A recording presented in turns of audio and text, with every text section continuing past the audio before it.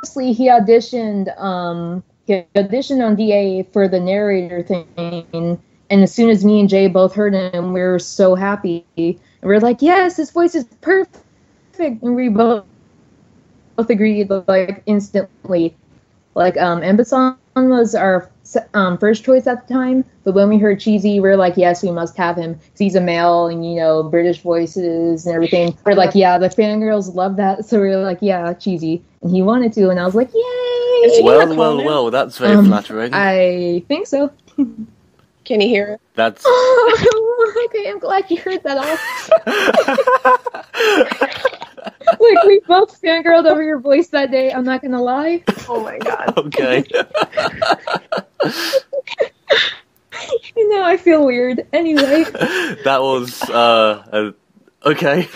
I just love how you came in that perfect moment. Yeah. I don't know what to say to that, man. Don't know why I called you man. I'm so sorry. It's fine. Okay.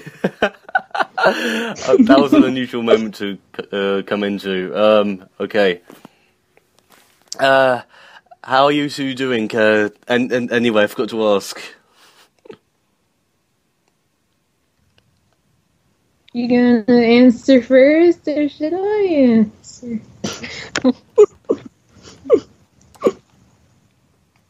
I don't want to be rude. Answer first.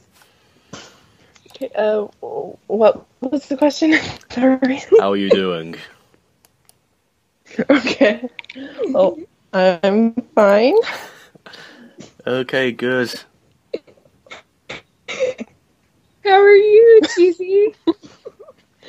Fucking glad that you can actually hear me for once. It says I'm online and tired because I was working for 12 hours today, but I'm happy to be here.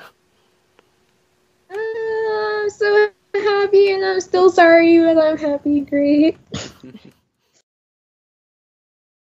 Yeah. From what I've heard, I've never played it. So I don't know. I've not seen it, much of it myself. But I mean, I just saw screenshots of it, and I read like a few of the entries and like what you can do in the game and like the options and like what she does. It never got an English translation, did it? Nope.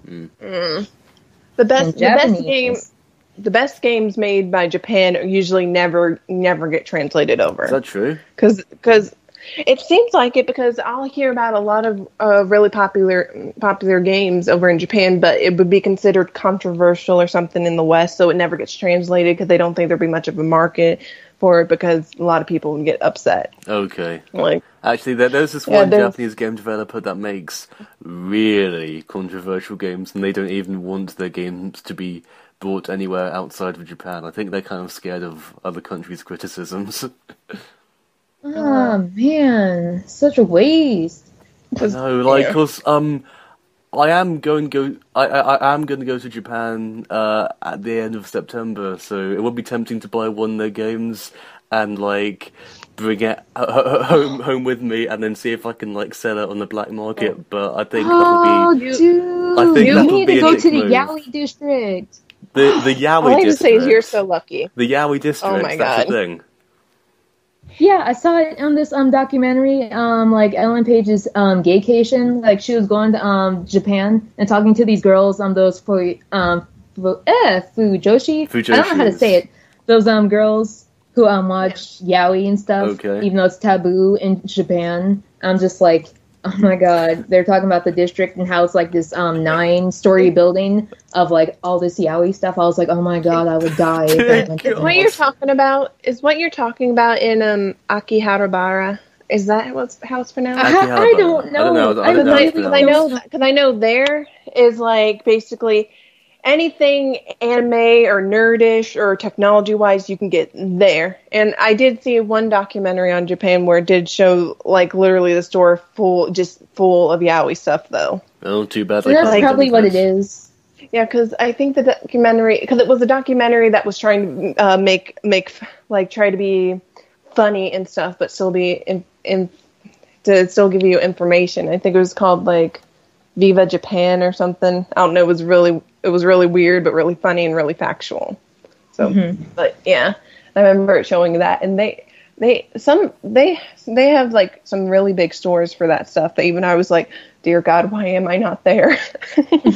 Exactly. That kind of reminds me of like the first time I ever bought Yaoi. That was in the MCM Expo, this Comic Con in London, and they had a few stalls selling it, and I kind of walked towards it and thought, oh, I might buy some, and then walked away again, then walked back, and then walked away again a few times because like I heard about like some people from my school said that they're going to also be at the Comic Con, and I thought that I don't want them to see me buying Yaoi. But I guess, like, if I go to that 9-story building, if it exists, then it'll be unlikely for them to be there. So that'd be good. Oh, definitely. No, dude, get all the yaoi you can. Brilliant. For me.